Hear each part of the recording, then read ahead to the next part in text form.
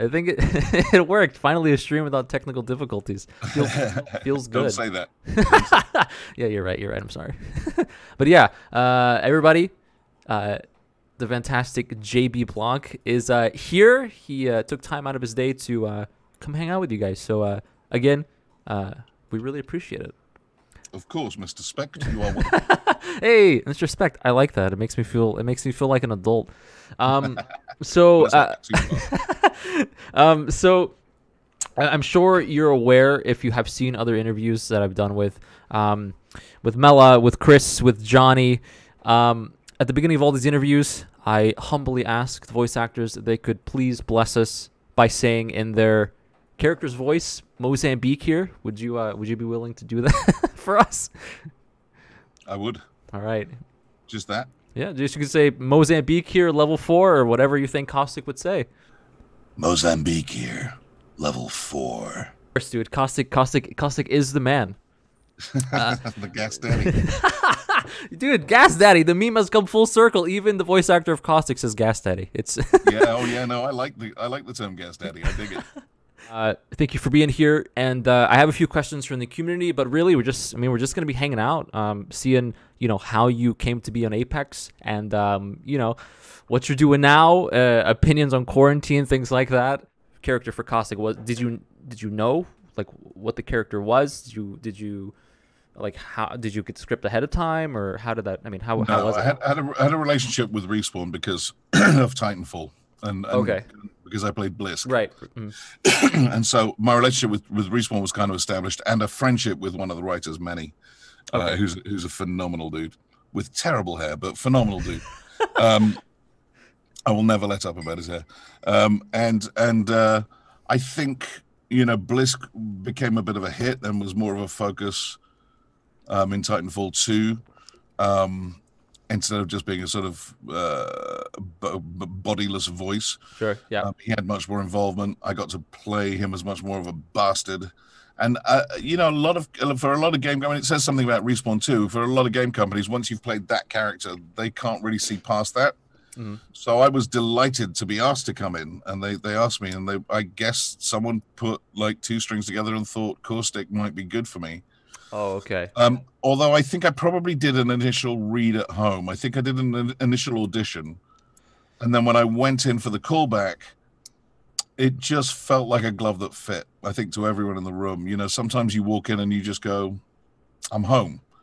And we played a little bit with the voice, but very quickly, first of all, you glom onto any voice that doesn't have to yell all the time, because that's great. And so he was very quiet and intense and very and then slightly erudite and well-educated. And that kind of played into, all the things I loved about him, and his obsession with death and his disdain for humanity.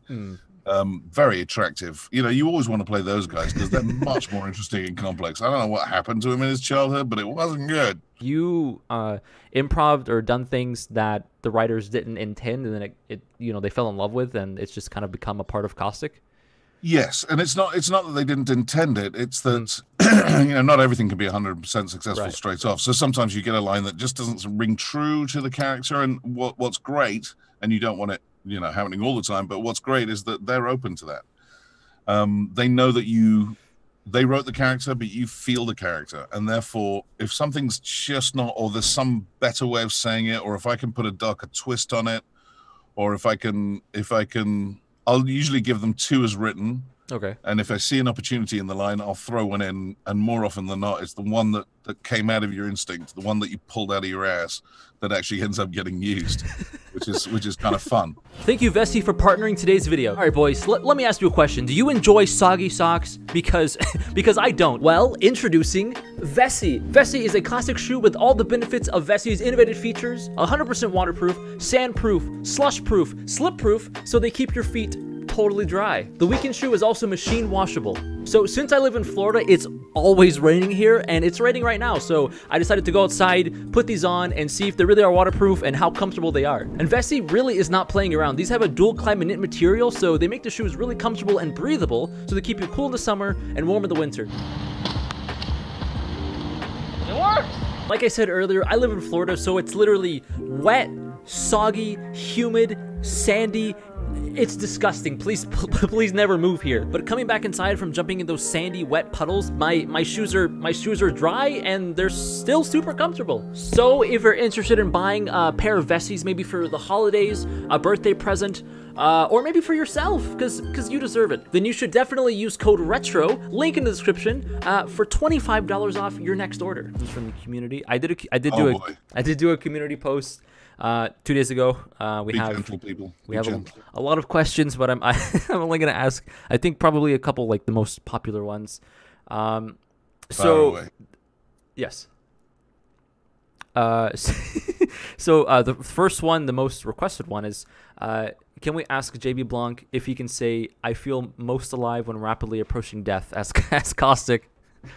The most demanded line. I feel most alive when rapidly approaching my death. He did it, boys. He said it. He said the thing. He did it. I hope you're all hope you're all satisfied. How all of you can just go from 0 to 100 immediately, just to do the voice. Obviously, you guys do it almost. You know, you have to. It's part of who you are. But like Mela can go from like her. I don't know how to describe it. Just her regular voice into the accent straight away. It's so weird. It's right. Yeah, that's the trick. But I mean, there are voices live in certain places. Like, Bane, I know exactly where he lives. You know, he's right down there. When I did him in Arkham Origins, Caustic has a very specific place that he sits, and so you can slot it right in. And that is what's demanded of you all the time. And it's like it's a place. So Caustic has a place. Okay. And I just lock into the place, and that's where he is. That's his zone, and then my brain catches up with the rest of it. Own character, you know. I mean, obviously they are on their own characters, but have you ever played somebody, I guess, similar to him? I think he's kind of unique. That darkness and that calmness, that steeliness is kind of unique. I mean, there have been characters that have similar traits, yes, but no one quite like him. And you know, as an acting proposition, he's delicious. He's delicious because it's all nuance. It's very fine. It's finely written. It's economically written. These aren't, you know, you don't get long essays to kind of denote your character. You've got to say, in that moment, Miss Paquette. You know, it's really focused and pure, and that's what I love about him.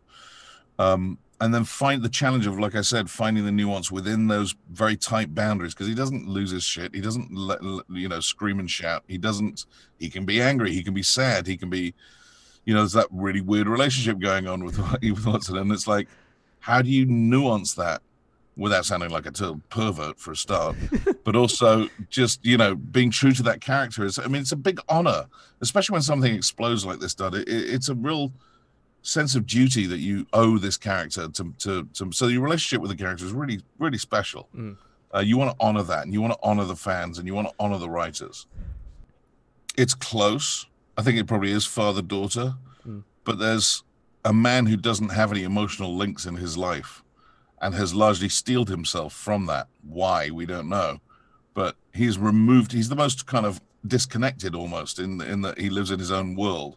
And so I think she touches something in him that is the possibility of and I don't mean a relationship, but just some sort of relationship. And it kind of knocks him for six, because he's kind of rejecting humanity, and yet she gets through that somehow. And she definitely triggers stuff. We have to be careful though, because he can't go full bore emotionally.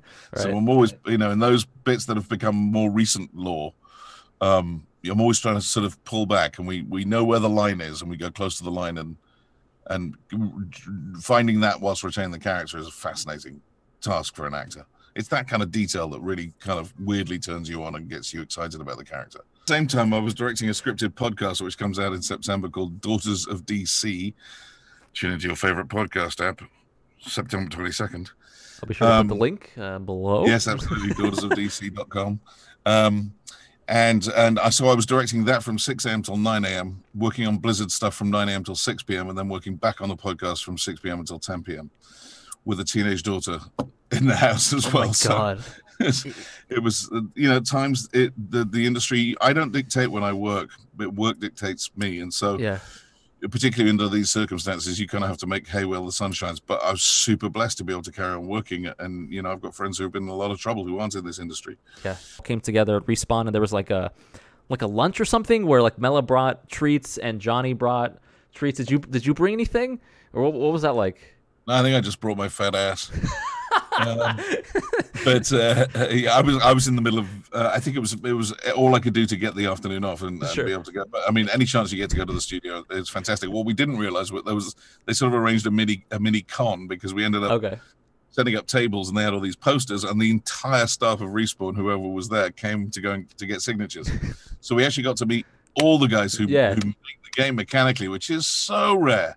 And it's such a high for us, and it was such a high for them, and everyone was and Vince was there and gave us a tour of the building, and we met all the floors and all the designers and all the who's responsible for different sections of the game. It was tremendously exciting for us, and to see the guys who build the game being so high on the fact that we were there was just super fun, and there was a lot of love in the building, man. I mean, maybe you look old, but I'm sure you're young at heart. Wrong answer, Mr. Spect. Younger than me. I look older than you. Look at me. Right. I'm old and I have a gray beard, but good try. Despite appearances, I'm actually quite enjoying myself. Speaking of LA, how's the fire over there? I woke up this morning and there was like a big gender reveal fire or something. I don't know what's going on. What is happening? At a gender reveal party, there was some sort of pyrotechnic, and it set off this thousands of acres. I mean, it's pyrotechnics and Los Angeles should not mix, ever. Yeah, it's just crazy, and it was tinder dry. We had 108 in LA over the weekend, which is unheard of. I mean, it just doesn't get that hot here. And it's been very smoky. And what's weird is that the whole atmosphere changes color. It goes a very weird yellow. Mm-hmm. I came to LA first on a visit when I was a kid in like 1984, and that's how Los Angeles used to look all the time because of the smog. There was just this kind of yellow. It had a different light to anywhere else in the world, and you were like, yeah, very appropriate for my later life as the gas daddy. It felt like someone had laid a gas trap everywhere. Placing gas trap here. It's LA. One big gas trap, but it's kind of built like a gas trap. It's just a bowl where you can fill it with fumes and walk away. Your time, but I do want to say thank you very much for being here. Thank you for taking time out of your day. It's been a pleasure. It's been funny. It's been terrible. It's been sad. It's been shocking. It's been everything. It's all I could have asked for. I feel like I've run the full gamut of emotions, and I don't know how long it's going to take me to recover. I don't know. Maybe after this, I can post it on YouTube, and maybe you'll get some exposure and finally get a real job. Oh my God, that'd be nice. If people gave one shit about what I do, that'd be so great. We'll see, and maybe this can be your big break. I'll think about it. I'll look forward to it. I look forward to it. I'm still waiting for it to happen. Thank you so much for being here, and my pleasure, man. Chat. Thank you for chilling with us and asking questions and just hanging out. We really appreciate it.